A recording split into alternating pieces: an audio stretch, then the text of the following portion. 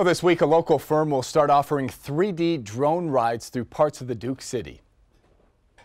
Holman's USA will soon be offering customers three-dimensional drone rides through the Sandia Mountains, the Big Eye, and downtown.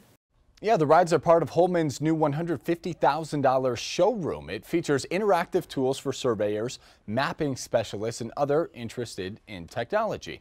Well, the showroom will officially open Wednesday. To learn more about the drone rides and Holman's new space, flip to the business section of today's Albuquerque Journal.